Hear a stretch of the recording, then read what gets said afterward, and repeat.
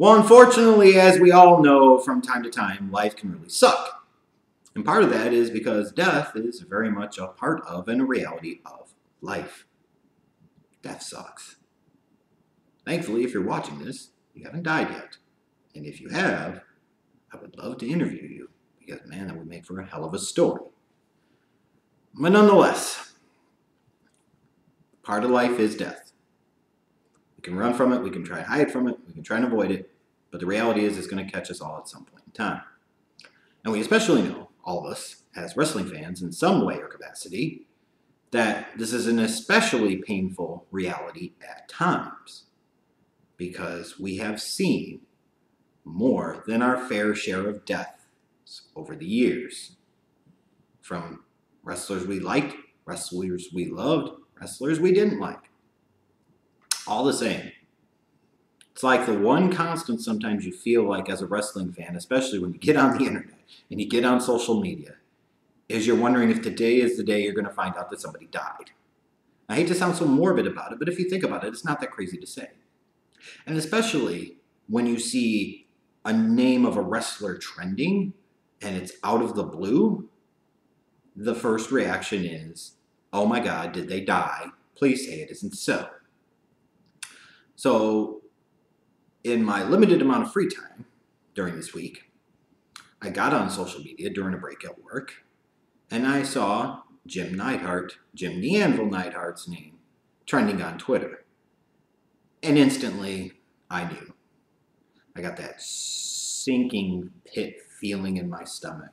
I'm like, oh, hell. He's either on death's door, or he has already passed away. And sadly, you click and you find out the reason he's trending because he did pass away. I believe it was at the age of 62. If I have the age wrong, please forgive me. Not my intention to slight the man whatsoever. Damn, this sucks. He just recently had the deaths of Nikolai Volkov and Brian Christopher and Brickhouse Brown. You look at recent years we've lost during this decade. Guys such as the Macho Man Randy Savage and the Ultimate Warrior and Roddy Piper and Dusty Rhodes. We've lost some true titans of the industry, some real wrestling giants, if you will, by force of their talent, their charisma, their performances, their personalities. It's been a rough decade.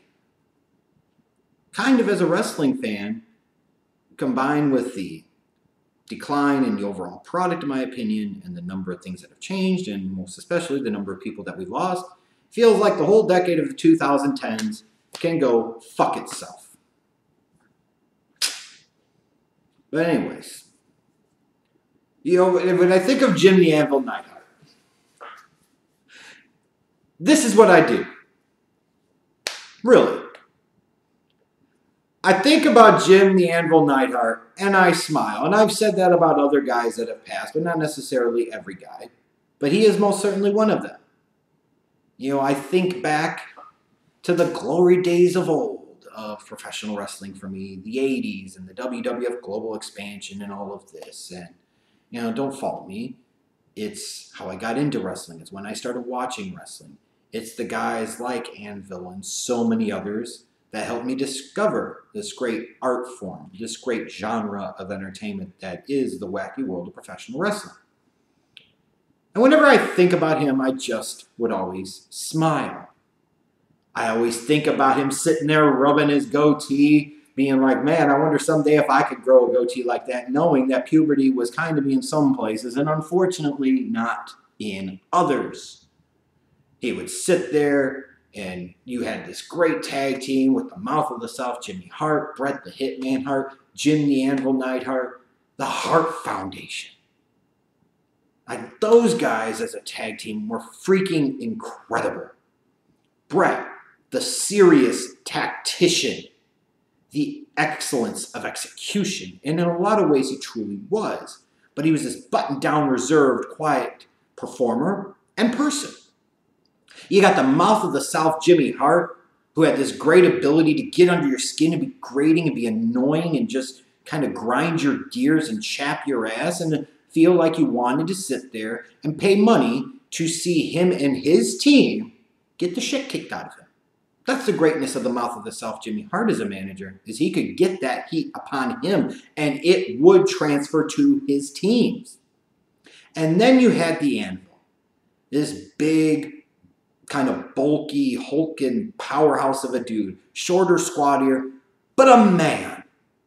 And I'm sorry, but when you look at like what wrestling has become and you feel like sometimes, hey, what are we missing?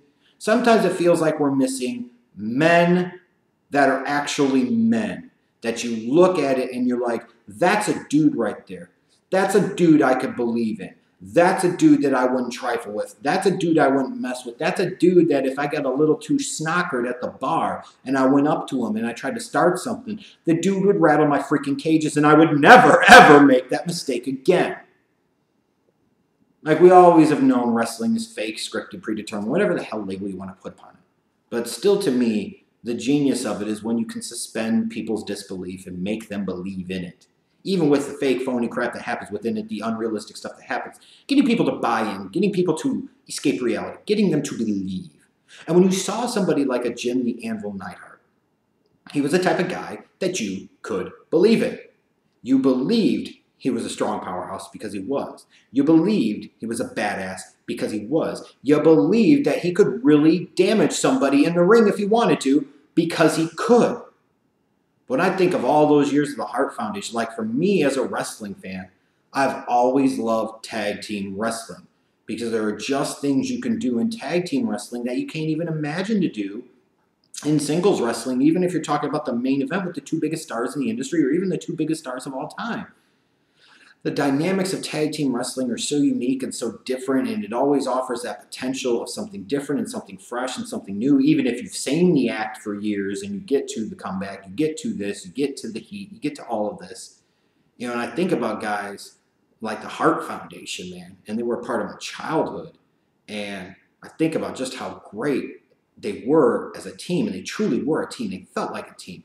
Like their family by marriage. Here's Anvil. He sat there and came up the hard way like so many guys did during that time. And he put in his time. He paid his dues. And he eventually got something, got a shtick, got a gimmick, got something to sink his teeth into. And he did. And he became a star. And make no mistake about it. While certainly he's not Bret the Hitman Hart. Certainly he's not Shawn Michaels. Certainly he's not this guy or that guy. So many of those guys in the 80s and early 90s became household names and huge stars. To where even if you didn't know the name, you recognize the face still to this day and you know who they were.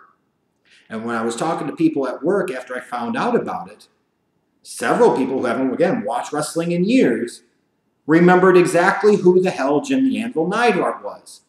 And if they didn't, as soon as I showed them a picture, they said, oh, yeah, I remember that dude. He used to sit there and laugh and do all this stuff. He made an impact. He was memorable. You don't have to be in the main event. You don't have to be The Rock. You don't have to be Stone Cold. You don't have to be Hogan or Savage or any number of guys. You don't have to be 7 foot, 500 pounds like Andre the Giant to make a statement. Be memorable, make an impact, and leave your mark. And his mark still is on the business to this day with his daughter Natalia, who is a long-running member of the WWE roster.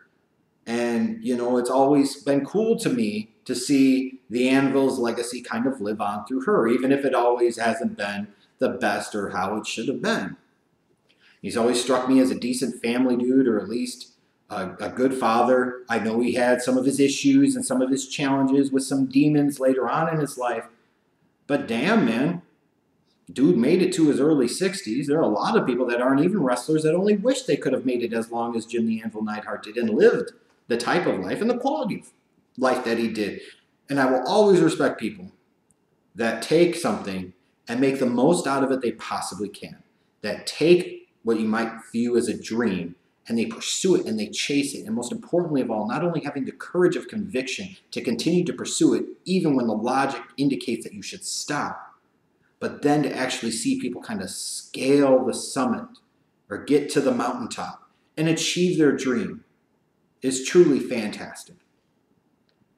So it's yet another example to me. And I see the pictures over the past couple of days that people post on social media of Team Canada and that version of the Hart Foundation, if you will, from 1997, which I've always talked about, is one of my greatest factions of all time, is one of my greatest favorite years of professional wrestling of all time. And frankly, I love 97 as much as any year in WWF/E history because of the evolution and change that you could see take place from the Royal Rumble in San Antonio in January all the way up to Survivor Series in Montreal in November and right after that. 97 laid the foundation for everything. So I have so many good memories from wrestling over the years from a variety of different people. And the fact is the Anvil was a part of several of them at two different stages of his career, at two different stages of my life as a wrestling fan. So I hope wherever he's at, he's able to rest easy, he's able to find his peace. I know a lot of other people, were Anvil fans too. And it's a perfect example of you don't have to be the dude to be a dude that makes an impact and who people will truly remember. And every time, for now and perpetuity, whenever I think about Jim the Anvil Neidhart, I will always smile. And I will always be thankful for that. Because in a world full of reasons to frown and have sorrow, it's nice to have some positive memories in there. And thank you, Anvil, for all the positive memories you gave me over